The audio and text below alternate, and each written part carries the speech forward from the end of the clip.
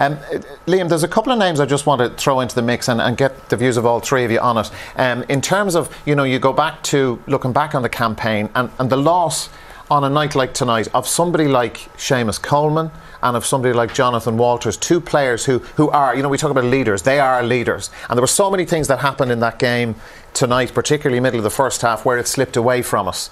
And, maybe they would have come into their own in that situation. Yeah, we never know, ultimately. Yeah, we never know. But they are two very experienced players and players who have delivered for Ireland time and time again. But, these things happen in a campaign. You're going to get injuries, you're going to get suspensions.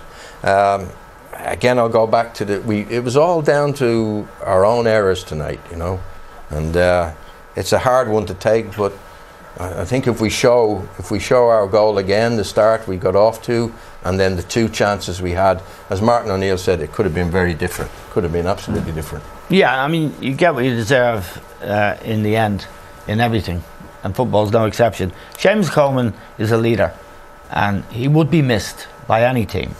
And John Walters is a fantastic lad. Always a goal in him.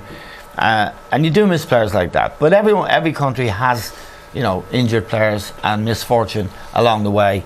I mean, reflecting on the whole campaign, we were in a tough group, I think, relatively speaking. Serbia, Wales, Austria, who Didi tipped to win the Euros last time out. And so that was a really relatively tough group. I think the difficulty is the way we went about it, the style of football. Even in Wales, where we got a great result, it was very, very primitive stuff.